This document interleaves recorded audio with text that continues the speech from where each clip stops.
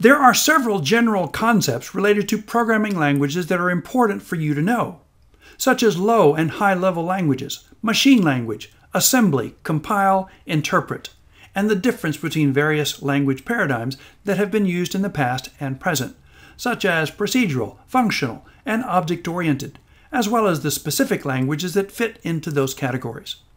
The term low-level indicates a language easy for the computer to understand and execute, written in machine code or assembly. High-level indicates code that a human can easily understand, but that must be translated into machine language to be executed by the computer. Machine code was the original low-level language, when the programmer would stand in front of a very large computer consisting of rows and rows of switches that controlled electronic signals and circuits, flipping the switches on or off according to the program being set up. A very tedious process indeed. Assembly was one step above machine language and made it easier to express computer programs, using an assembler to convert it into machine code for the computer. Since assembly emerged, many high-level languages have been developed and used over the years. Here are just a few. These high-level languages all need to be translated into machine code, and there are two general ways to do this: interpret or compile. An interpreted language program is translated and executed line by line. For example, you could think of translating a conversation from Spanish to English by interpreting each spoken sentence one at a time. A compiled language program is translated all at once and then executed, like taking a complete document written in one language, translating the entire paper into another language, and then reading it in the new language. Among the high-level languages that were developed over the years, three unique flavors or paradigms evolved: procedural, functional, and object-oriented.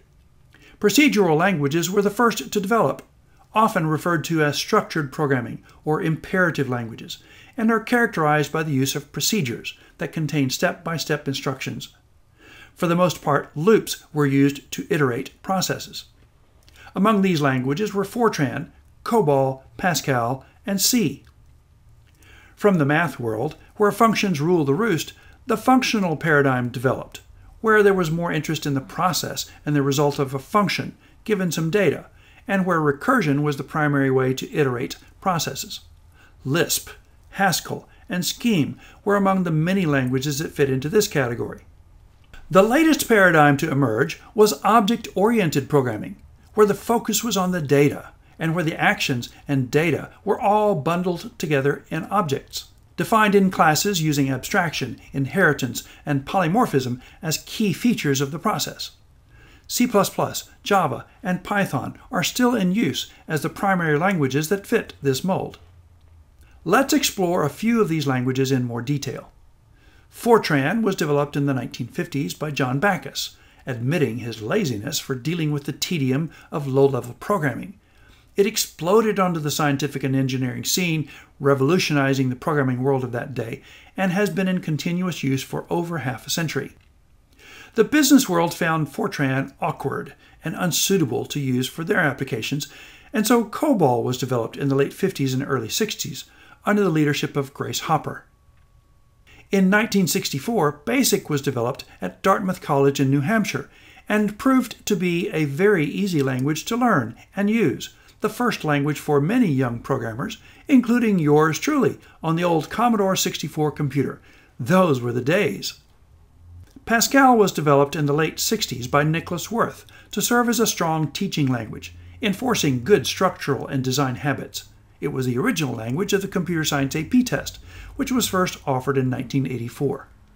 C and C++ came along in the 1970s and gradually replaced Pascal as the prominent general-purpose language, further developing object-oriented programming as a new design paradigm, replacing the older procedural and functional programming approaches. In 1999, the CS AP test switched to C++ as the language on which the exam was based. Java emerged in the early 90s, developed by a team of Sun Microsystems engineers led by James Gosling, and has developed into one of the most popular languages of the present day. In 2003, the College Board switched to Java as the language for the AP test. The most significant feature of Java is that it is not compiled into machine language, but rather into bytecode, or portable code, very close to machine language, which is then translated by each computing device according to its own architecture and operating system. This is achieved by the Java Virtual Machine, or JVM, customized for each separate device by the manufacturer of that device, according to its own inner workings. The JVM has revolutionized the computing world to the point that Java-based applications are everywhere. The Python language was named in honor of Monty Python's Flying Circus, a favorite British TV show of author Guido van Rossum of the Netherlands, and supports several paradigms, including procedural, functional, and object-oriented. In summary, be aware of all of these programming language concepts and characteristics, understanding the differences between low and high level, assembly and machine language, compiled and interpreted, procedural, functional, and object-oriented paradigms, and know about some of the more prominent languages that have been used over the years.